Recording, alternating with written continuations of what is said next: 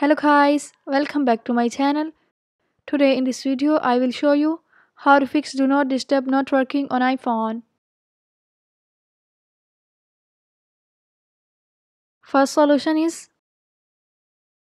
the home screen. Swipe down at the top to open Control Center.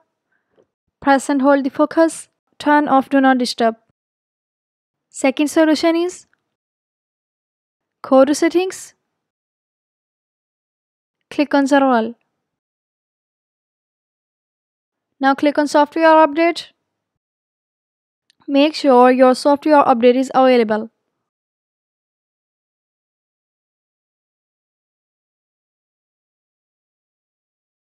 Third solution is force to restart your iPhone. To force to restart your iPhone, quickly press and release the volume up button. Quickly press and release the volume down button. Finally, press and hold the side button until you see the Apple logo. Again, press and hold the side button to turn on your iPhone.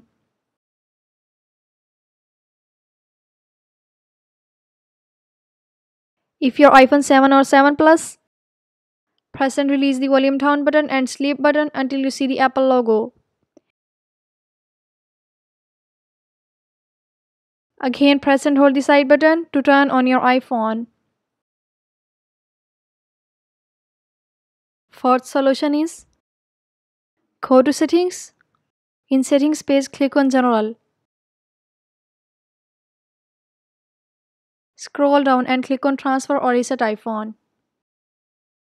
Click on Reset. Click on Reset All Settings. Again, click on Reset All Settings to confirm this process. Again, click on Reset All Settings to confirm this process. If you want to know what happens when reset all settings, watch another video linked in the description.